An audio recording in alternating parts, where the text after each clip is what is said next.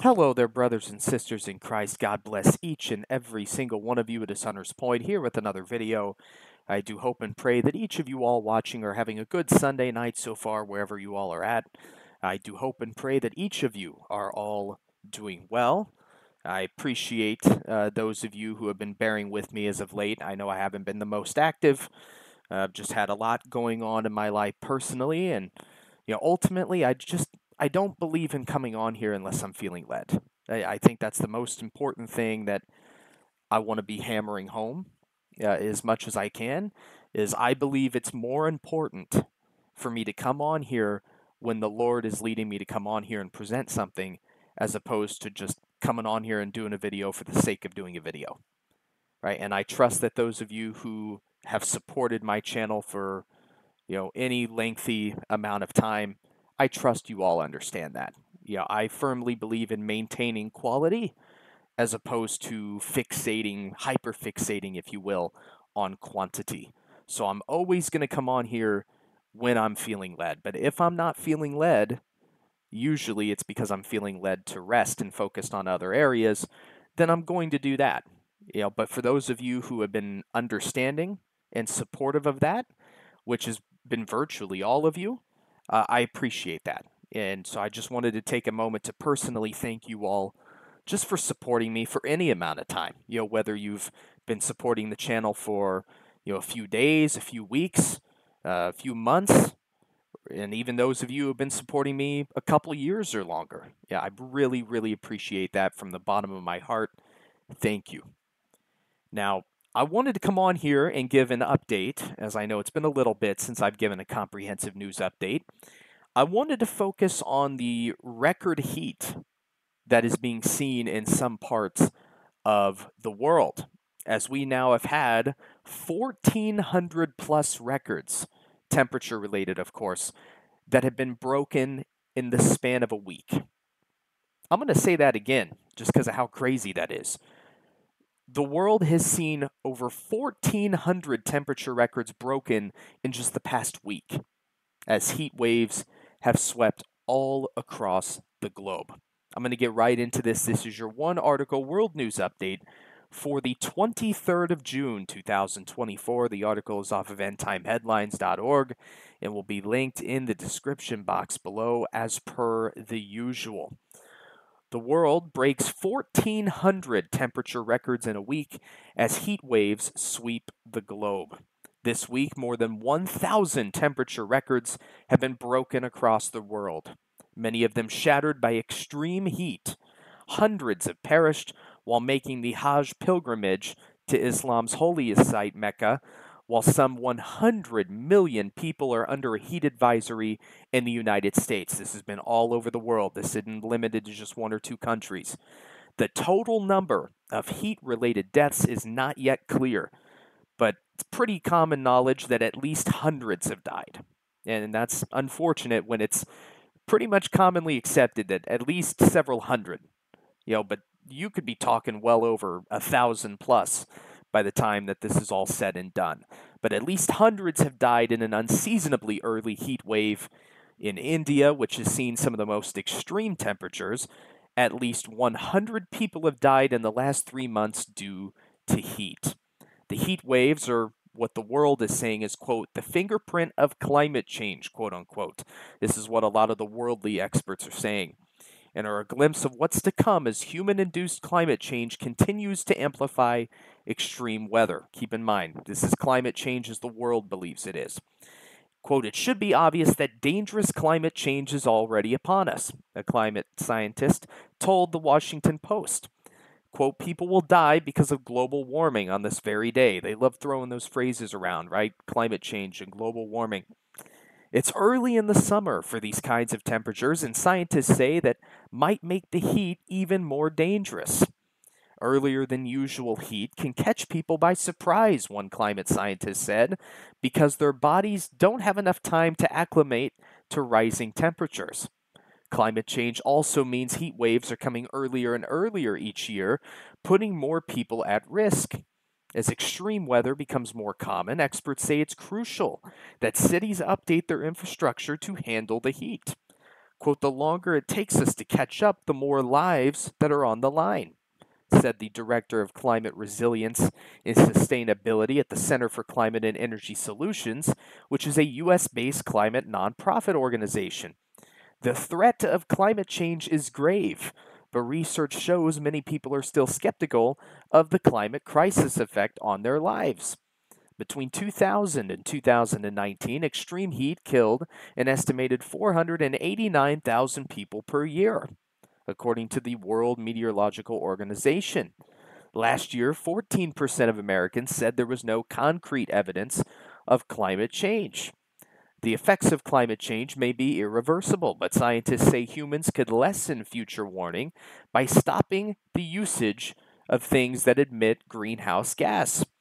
A seminal 2023 UN report advised that nations would need to immediately stop using fossil fuels to prevent dangerous overheating in the next decade. Many people don't realize how quickly extreme heat can become deadly, experts told the Associated Press, particularly when conditions are humid. In fact, extreme heat kills more people in the United States each year than hurricanes, floods, and tornadoes combined. And look, it's clear, right? Even when you look at baseline data, we can see that our climate is changing. It's just not in the way that the world believes. A lot of them twist and manipulate data to fit their own narrative. I think most people know by now to not take what the governments or the organizations that are directly affiliated with governments, I think people have learned to predominantly not take what they say at face value, because you don't necessarily know what they're telling the truth about or what they're lying about. And I believe now more than ever that's true. You really have no clue what they're lying about or what they're telling the truth about. It's becoming harder and harder to differentiate between the two. And I can tell you now, it's only going to get worse as we progress forward into the future. All right, so that is the news. I wanted to come on here and tell you all about the record heat that is being seen all over the world, as again, more than 1,400 temperature records have been broken across the globe in just the past week. And we have now seen hundreds upon hundreds of people passing away, particularly in the Hajj pilgrimage region. So please keep all of those people in prayer. That will conclude your news update for June 23rd. I'm going to go ahead and pull up eSword, which is my online digital Bible program. And we're going to go to the book of 1 Corinthians, chapter 15, verse 1 through 4. This is the saving gospel message. This is how you were saved if you believe this in your heart alone. It says, "Moreover, brethren, I declare unto you the gospel which I preached unto you, which also ye have received and wherein ye stand, by which also ye are saved, if ye keep in memory what I preached unto you, unless ye believed in vain. For I delivered unto you first of all that which I also received, how that Christ died for our sins according to the Scriptures, and that he was buried, and that he rose again the third day, according to the Scriptures." That is the gospel, the good news, 1 Corinthians 15, 1-4. That is the message of salvation. And all those who believe in that alone will not perish, but have eternal life. And I'm actually going to read John chapter 3, verses 16 through 18, which I believe tie in beautifully with the saving gospel message. It says, "For God so loved the world that he gave his only begotten Son, that whosoever believeth in him should not perish, but have everlasting life. For God sent not his Son into the world to condemn the world, but that the world through him might be saved. He that believeth on him is not condemned, but he that believeth not is condemned already, because he hath not believed in the name of the only begotten Son of God." See, Jesus did the work. All you have to do is believe in him, to trust in that finished work, that he did that for you. Jesus Christ is the Son of God, God the Son, the second part of the Trinity. He died on the cross, shedding his precious purifying blood for the remission of all mankind's sins. That's past, present, and future sins. They were all covered and washed clean by the blood of the Lamb. He was buried in the tomb 3 days, proving that he was dead, and he rose again the third day, according to the scriptures, for our justification and therefore our salvation. See, Jesus did it all. He did the work. All you have to do is believe in him, to place your faith in that work that he did. It really is that simple. I want to finish here by reading Ephesians 2, verse 8 and 9, two of my all-time favorite verses throughout all of Scripture. And they read as follows: For by grace are ye saved through faith, and that not of yourselves. It is the gift of God, not of works, lest any man should boast. We know that grace by definition is getting what we don't deserve, which God has offered to us is the free gift of salvation. And we accept and receive that free gift once and for all, past, present, and future, by faith alone, in the finished redemptive work of Jesus Christ alone. Jesus did it all. If there's one takeaway that I want people to leave this video with, it is that Jesus did it all. 100% Christ, 0% additives. All you have to do to be saved and sealed with the Holy Spirit is to place your faith in him alone. It's not a mixture of what Christ did on top of whatever you can do. Faith alone in Christ alone is what saves. Period. End of story. Faith is what is accounted to you as righteousness. And that's through the finished work of Christ Jesus. It's that simple. So that's where I'm going to leave you all off at for this video. I pray that if you're a non-believer, may right now be the moment of salvation for you.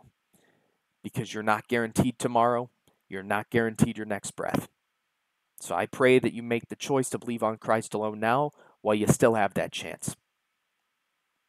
I will see you all in the next video whenever it is, should the Lord tarry is coming. Otherwise, God bless y'all. All right, take care.